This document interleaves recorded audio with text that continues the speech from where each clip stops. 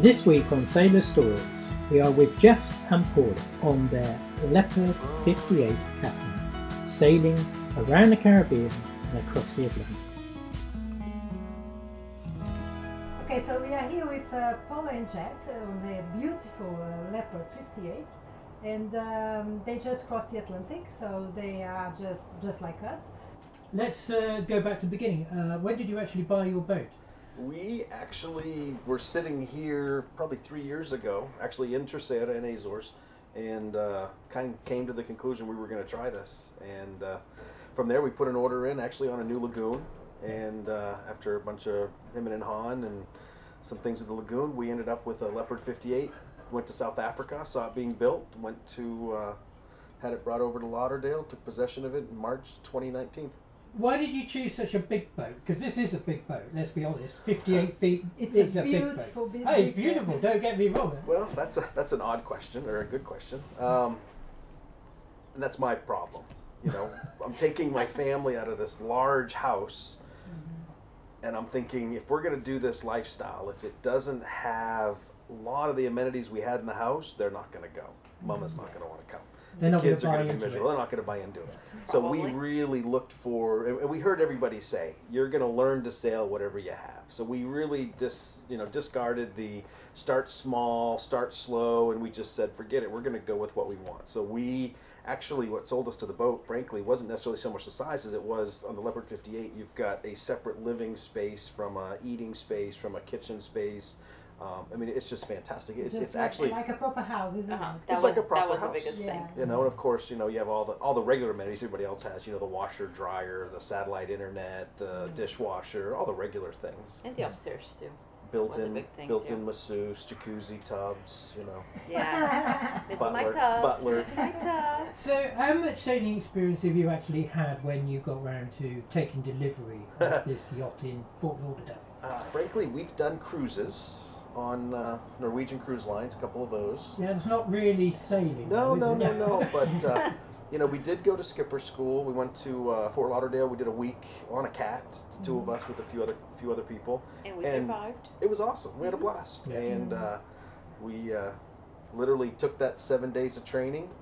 Did you get your skipper's license there? Or? Yeah. Yeah, well, did. the ASA, all the ASA courses Okay. for bareboat. You don't have to go let us get a bareboat charter. And frankly, that was it. I think, actually, before, when we went to South Africa to see the boat being built, we went to Italy, got a boat. We weren't captaining it. We were just passengers on it. We did a week in Italy on a Leopard 48 on our way to South Africa to see this one being built.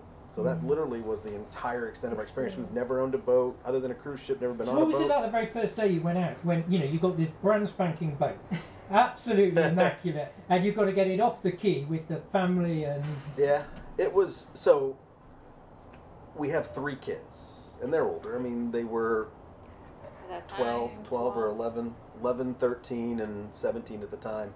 And, you know, we actually did what I call docking school. So we literally had all of us on the dock. We had our lines, you know, because we were on, it was, you know, Dania Beach is a where you've got the big wooden piers with no dock, and you've got to lasso them and unlasso them. And so we did, how do you get off the dock and on the, because we had to go to the fuel dock. So how do we get off the dock and on the dock? How do we do it without jumping off the boat? How do we lasso the cleat? How do we, you know, get the boat ready to come off the dock without, you know, by bringing the line back to the boat? And we practiced that for probably an hour and came up with a plan, and out we went. And frankly, it was like we've been doing it a million times. And we didn't hit Excellent. anything. And you didn't hit anything. No The, damage. the only thing we learned was going to the fuel dock. You know, my advice as the captain was, just get the boat stopped. Don't worry about making it pretty. Don't worry about making it sexy. Just get the boat stopped. So as we come up to the fuel station in Dania Cut, you know, she's up on the front and she's just really excited. She's so excited. She's been practicing her lassoing, throwing tools, and, you know, she's playing her cowboy thing up. And so she grabs the very first pylon. We're still in the channel. And so I'm like, okay, maybe let's wait until we get up a bit so we can figure out where the fuel goes on the boat. And so that was probably the first thing we did, but it was actually kind of comical.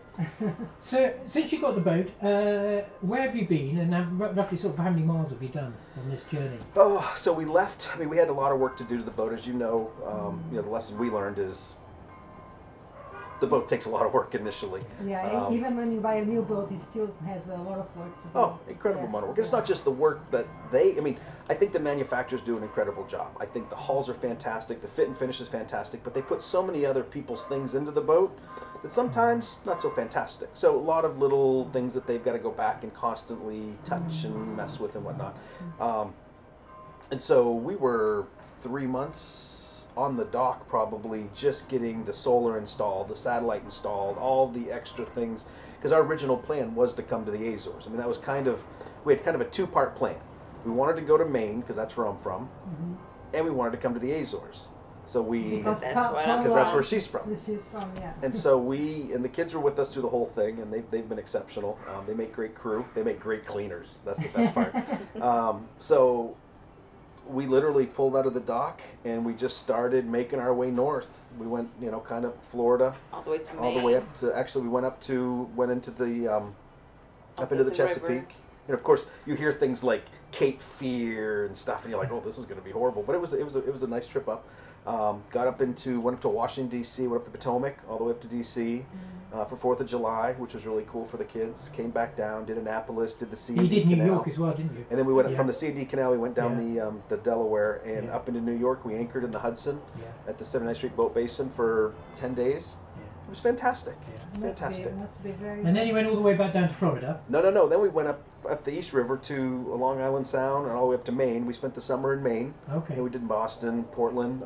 Actually had to have the boat hauled out to get some work done. Some additional things that we recognized on the trip that were like, it'd be nice if we had this or had that. So we went up to, ended up at Falmouth, did that. And then it started getting cold.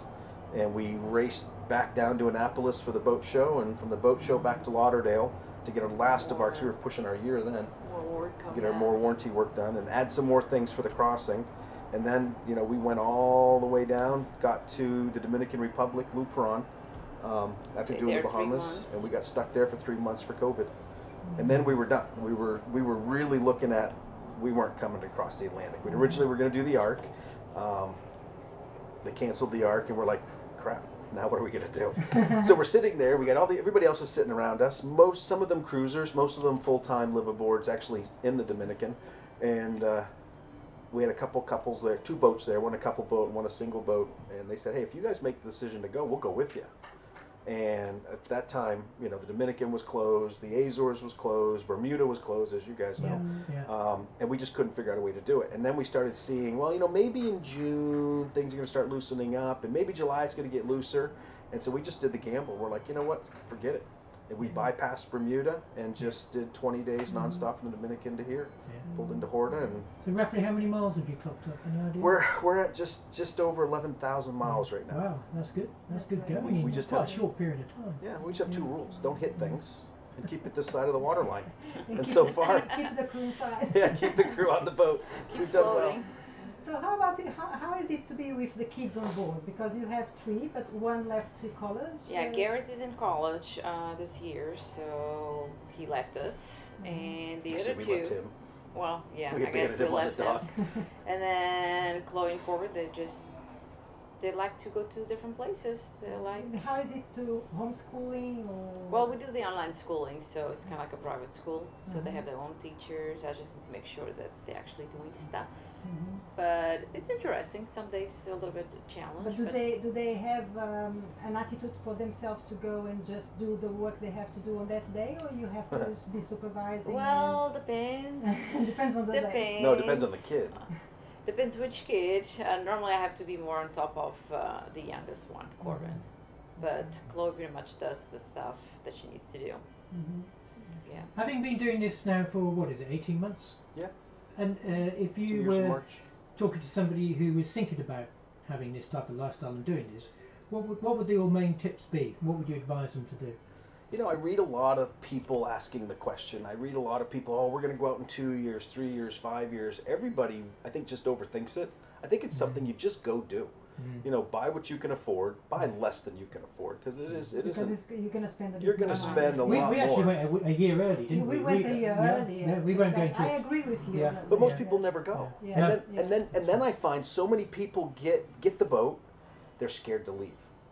and It's they always sit a on the reason dock. to put off, isn't it? It's There's always a reason. to Just put go. off. So you have to go. You Just really go. have to make the decision and go. Yes. And it, you know, frankly, you know, the hardest part is leaving, and the best part is getting there. And the part in the middle, sometimes it's fun, sometimes not so much. But once you get to where you're going, all of that is forgotten. We've had some quite bad experiences on our way round, but as soon as you arrive, you forget about it, don't you? Completely. Yeah, yeah. Absolutely. Yeah. We've had places we've pulled in. I remember we pulled into Mayaguana in the Bahamas, and we pulled in there, and we said, "All right, we're never leaving. This is home. Yeah. Kids, you're now so Bohemian. relaxing. We're never We leaving have the same again." feeling. Is that your favourite place so far? Actually, my favorite place has been New York. Maine was fantastic, Yeah. but I it's loved Maine. home. Yeah. New I York, just- New York was so New York was just cool because we were right downtown Manhattan. We weren't, you know, the 200 angle was yards wonderful. from the Parkway, Yeah, right that right was next to wonderful. Central Park. I mean, everything. It was just. I've never been to New York City. I'm in trucking is my business, and there's no trucking in New York. It's all in Jersey. So I know Jersey well, but I've never been to New York. So that was kind of surreal seeing all the downtown. We probably put 10,000 miles on our feet on that That was one. a lot of walking. That was a lot of walking. How is socializing? It's good, isn't it? Socializing It's is the fantastic. best part, I think. Yeah, but you find there's different people. Just Yeah, because yeah, people have yeah. boats doesn't mean they're all the same people. No. But you learn so much, and you get Yeah. so much enrichment. And in fact, we've had a lot of surprises. You know, frankly, most of the people that we meet aren't Americans. And you know, just the love of the world and how people engage and how they started and their stories. It's fantastic. Yeah, It's absolutely Yeah. fantastic. yeah. Yeah. We had a few couples that was from U.S. like Coco. Yeah, we've had some American, but most of them are. But most from- of our American friends think we're absolutely lunatics for trying to cross the Atlantic. You know, what do you mean you're not going to do the Caribbean? But there's so much history here. I mean, I don't know if you've done some videos of where we are. I mean, this is incredible. I mean, Christopher Columbus stopped in this port. He got stuck in this port for months prior to crossing and finding the New World. Yeah. We got married. This is actually where we got married, is on this island, and we got married in a church where his crew stayed when they got stuck here. Yeah. I mean, that's that kind of history for the kids. Yeah. And again, the beaches are fantastic. The water's fantastic in the Caribbean. But you know what? There's more. And we have Yeah. kids, and Yeah. the history of stuff is fantastic. Yeah. And you'll find there'll be a lot more of that in Europe. Oh, yeah. You know, it's quite stunning from. Plus the food, you know. Hey. Well, listen, for thank one you. fat guy. Thank you very, very much Yeah, for thank letting you. us know, and we wish you best of luck on your journey. Well, thank You're you guys. welcome, It's been and thank nice you. hanging out with you. Cheers.